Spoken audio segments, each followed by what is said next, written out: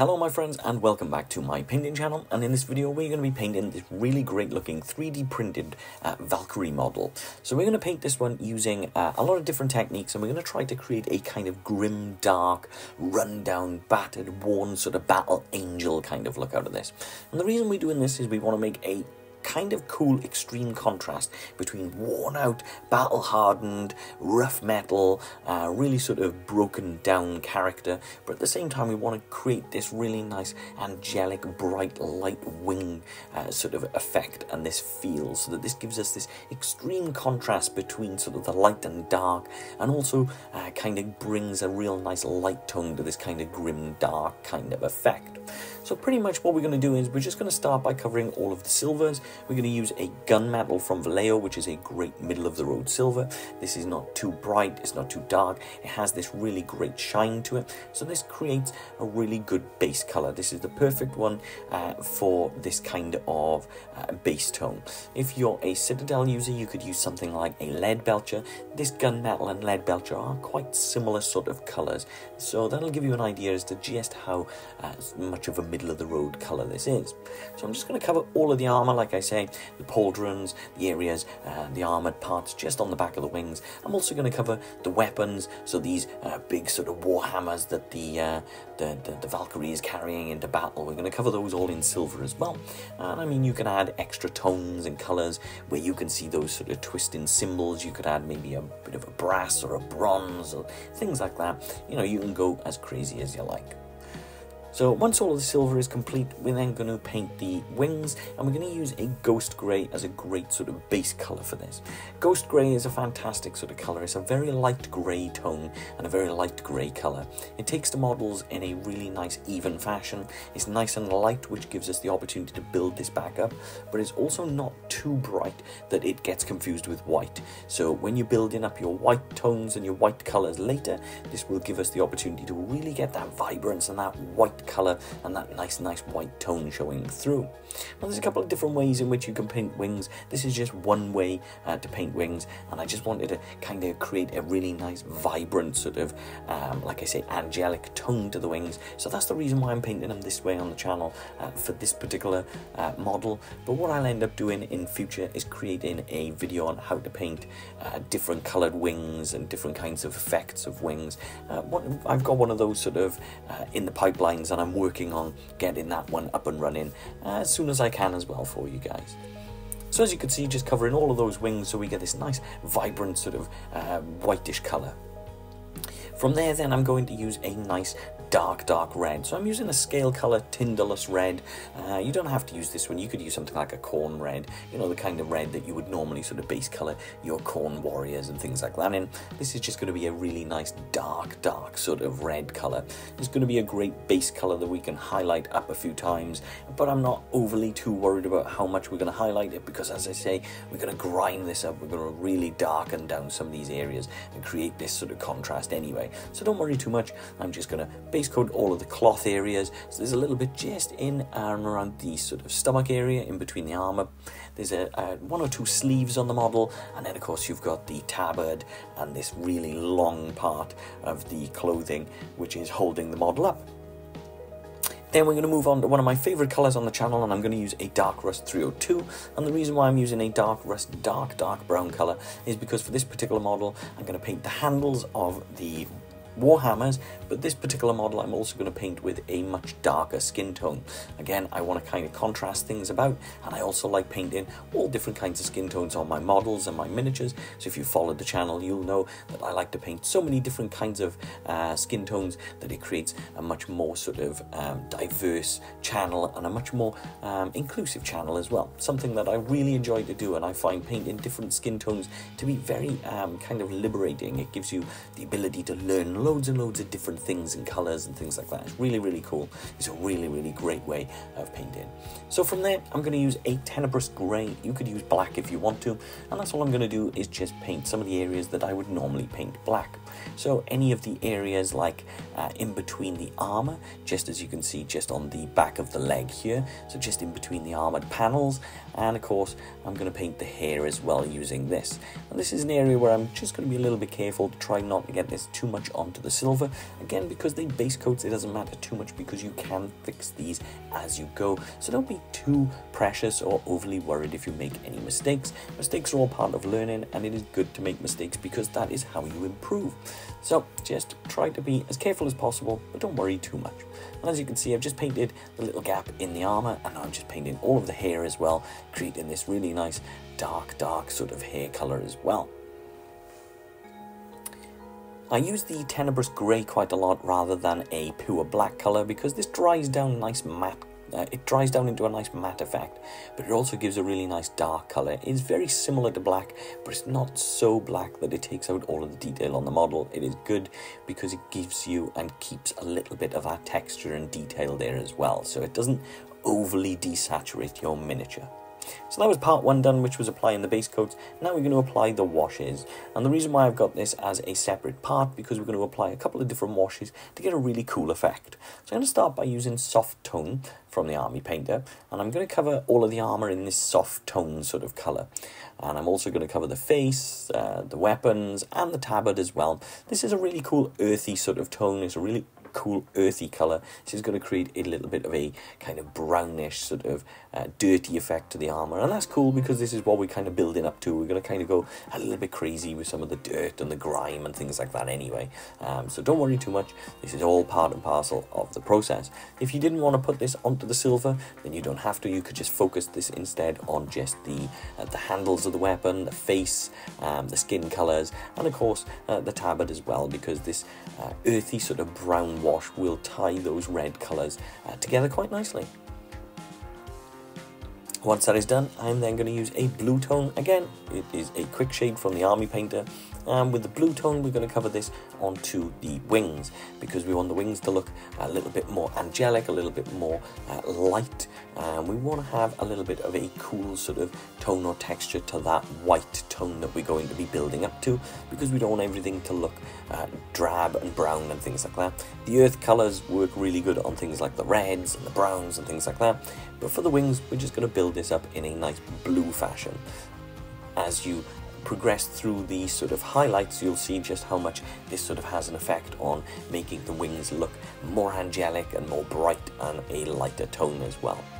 I'm also going to add a little bit of that blue just across the silver, and again it's just about building a little bit of depth because I don't want the colour just to be washed out to brown. I want a few different colours in there as well. You could also add things like a little bit of green or a little bit of purples or pinks or things like that into your wash as well.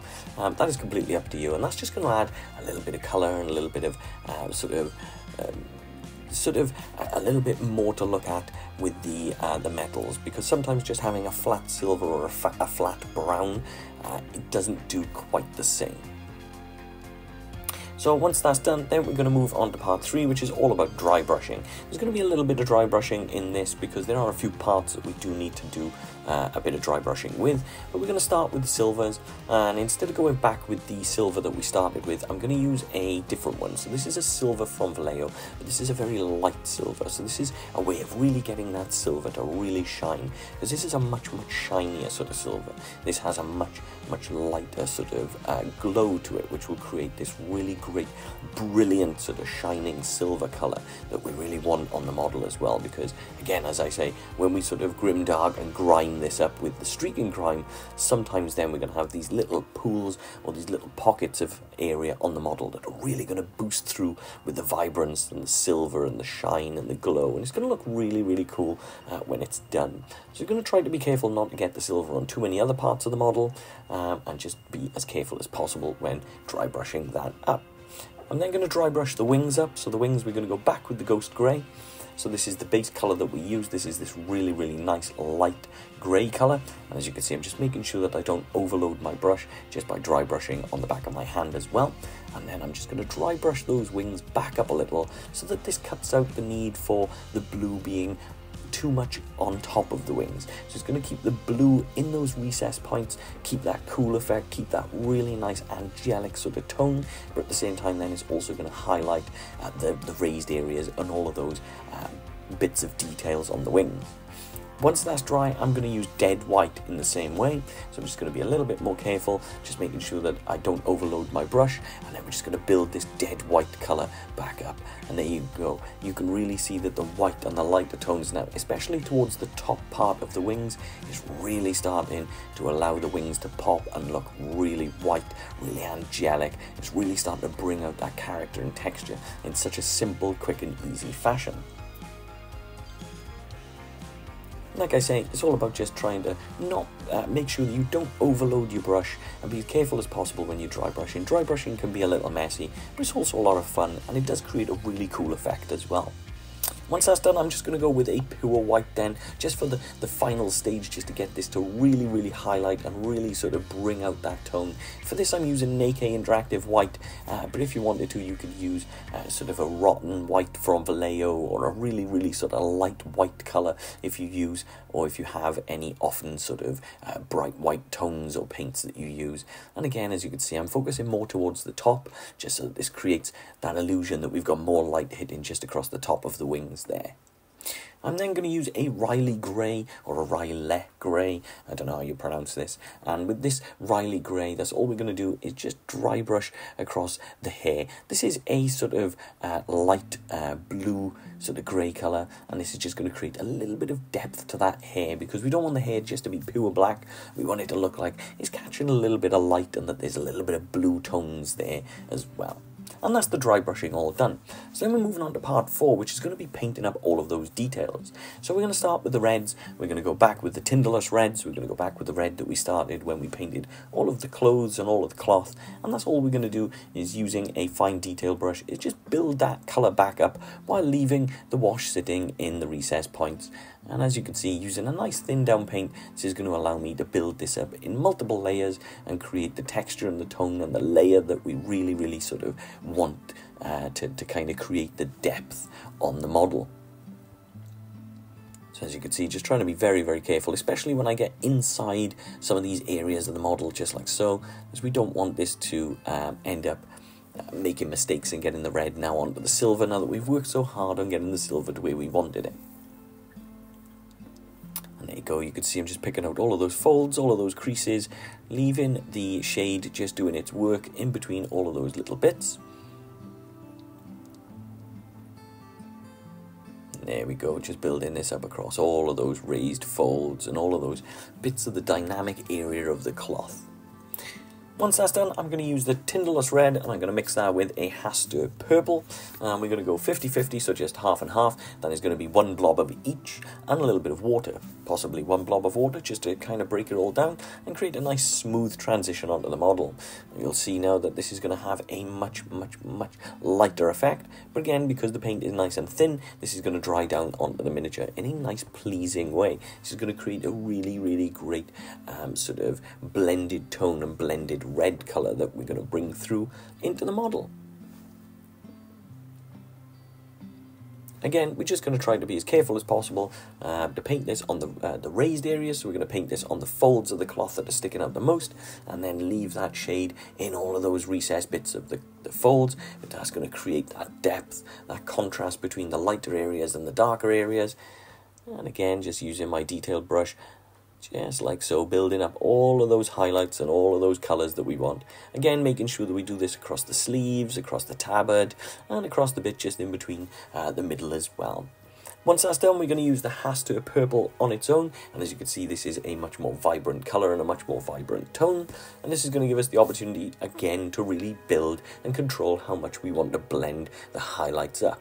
Now, the reason why I'm using these colours on this particular model is because this model is a 3D printed model, so this gives me kind of free reign to use kind of any paints that I want. And because I've used because I bought a pack of Scale 75 paints last year for my birthday, these reds I haven't had much of a chance to use, and I also haven't had much of a chance to sort of blend them together and see how they work and show you guys on camera different paints and sort of the way that they work in different ways.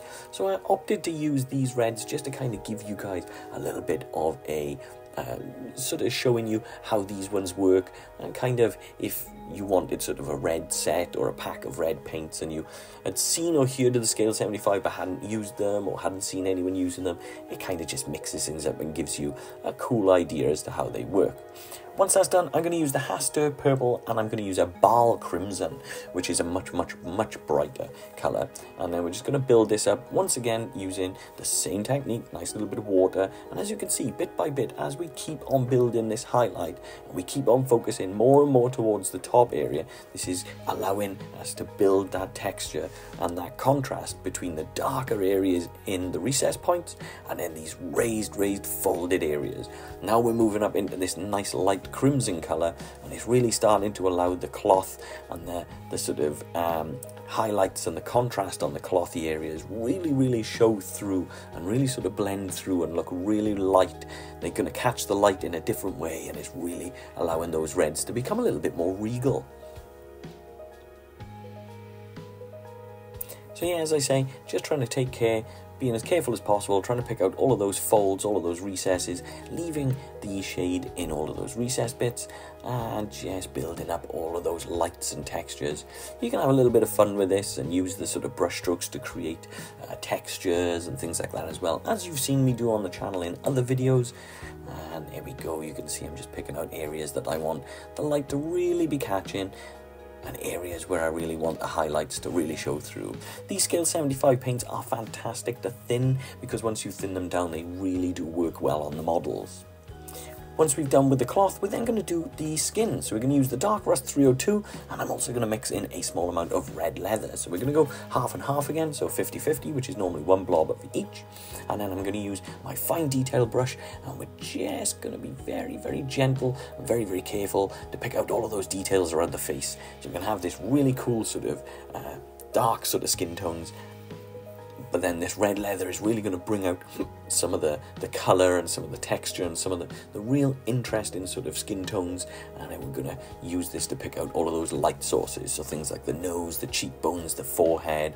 It's really going to allow the character and the model to look really cool. So I'm going to allow this one to really stand out and look incredibly cool. Again, I'm also going to paint that just around the skin areas on the arms, as you can see, just around the elbow on the left here. And if you wanted to, you could always just add a little bit of the leather brown on its own. I haven't for this, purely because this is a nice, cool, quick way of getting up to looking for a really cool sort of grimdark kind of effect. Now from there, what I'm also going to do is I'm just going to use a Leonidas grey, which is a light blue grey. So you can use sort of the pale blue grey that I use quite often on the channel. And that's what I'm going to do, is just gently pick out one or two random sort of strands of hair and just paint these, just so that it gives a little bit of a blue sort of grey streak to some of the hair. And again, just adds a little bit of character, a little bit of texture, so that everything's not just this flat black, and it creates this little bit of an illusion that there's a little bit more sort of grey coming through the character. So once we've done all of that, I'm then going to use a matte varnish. And it's important now that I use the matte varnish, because I want to tie all of those colours together, but I also want to make sure that the model is going to be safe for the next stage.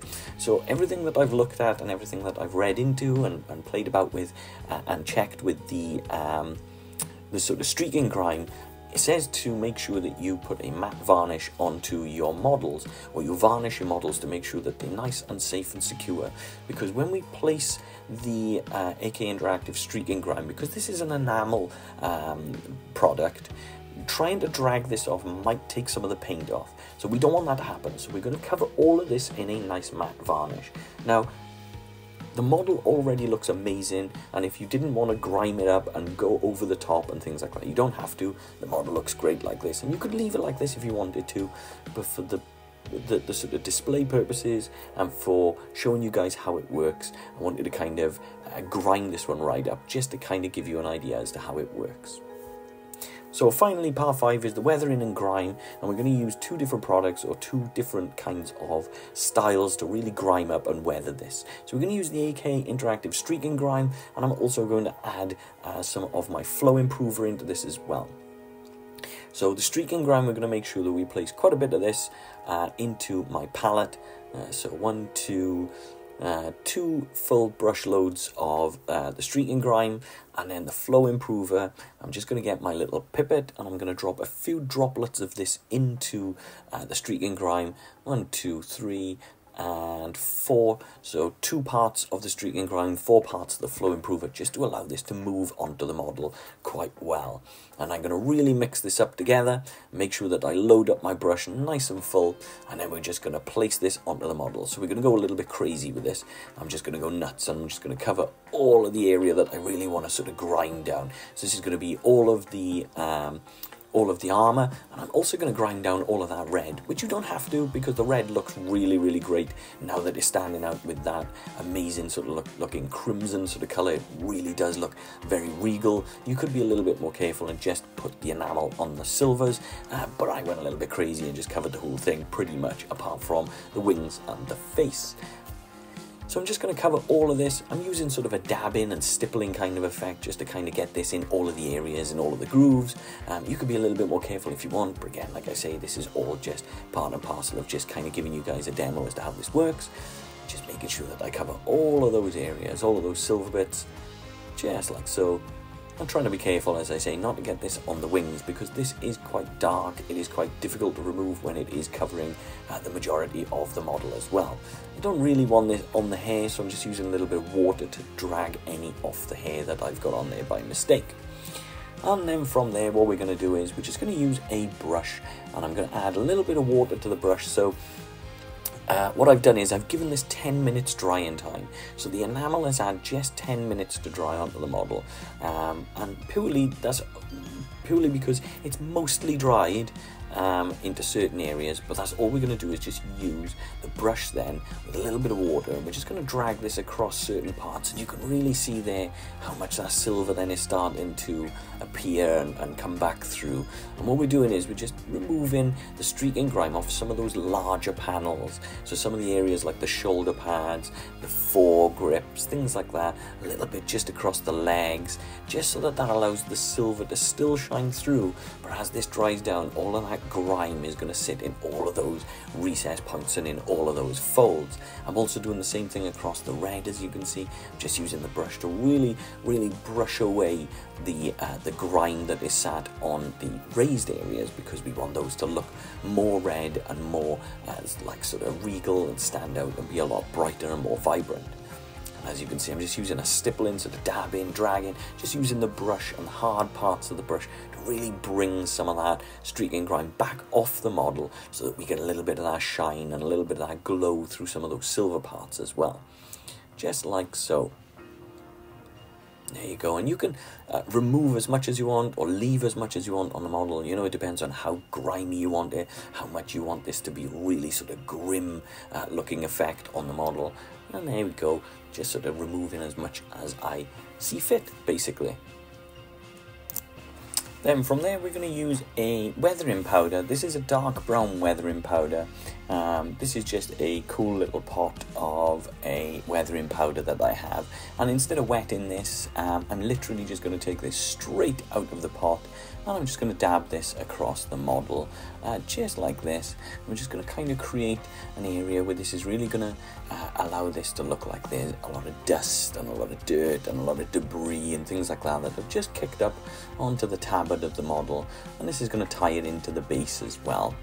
And you can place some of this into the base as well, and into the base color and things like that, and this is really going to bring out a lot of the sort of griminess and darkness and things like that. I'm also going to add some of this onto the legs, around the feet and things as well. The only thing to be worried or to be warned about with this is a very messy part of painting. Weathering powders can get very messy. As you can see, my hands are covered in all different paints and weathering powders and all sorts, because the amount of dust and dirt and paints and all things like that when you're painting these models does kind of end up all across you. You do get covered in all these different things. As you can see, like I say, just adding this dark brown effect just around the feet, just to make it look like the model has been trudging through the dirt and has really got this dark sort of mud and dust across them. And there you go. All in all, that is everything we set out to do. So that is our model painted with a really grimy, dark, rough sort of style, but with this really bright, light, vibrant sort of wing set as well. So you'll have to let me know in the comment section what you think about the model and what you think about the techniques, and if I've done anything wrong. You're more than welcome to correct me and anything like that. As I say, it's the first time I've used the AK Interactive Streaking Grime, but I've really enjoyed it. As always, my friends, thanks for tuning in. If you've enjoyed the video, just give me a quick thumbs up. It helps the channel out loads. And yeah, take care of yourselves, and I'll see you guys soon. Bye now.